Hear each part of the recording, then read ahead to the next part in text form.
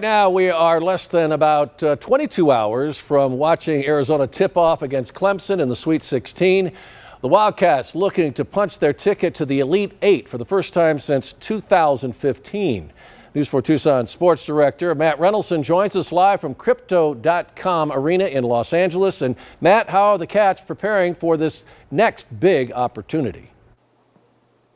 Well, Sean, their final practice before that Sweet 16 game went in the books this afternoon, and now the final practice of the day here is done. So the court is all calm right now, but tomorrow at this time, it'll be a night full of basketball here in downtown Los Angeles. And Arizona has a chance to etch its name into the U of A history books, marking the team's first Final Four since 2001. It'll take 2 wins to do it, but you know Arizona's certainly not looking over that Sweet 16 game against Clemson tomorrow night. The energy was high this afternoon here on the court at Crypto.com Arena.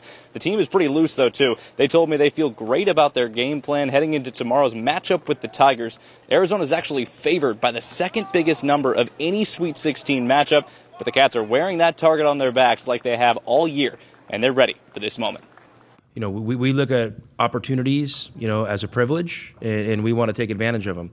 With that being said, 100% we understand that every opportunity doesn't ensure you're going to be successful or you're going to be able to take that next step, because it's going to be really challenging. So we're a one day at a time, one game at a time, you know, cliche coach, cliche team. I mean, the past 2 years, I feel like that opened everyone's eyes, you know, because like there's not like small team in March, you know, and if you're a top seed, that should be extra motivation to take care of business, because everyone is waiting for upset, you know, and you don't want your name to be on the map.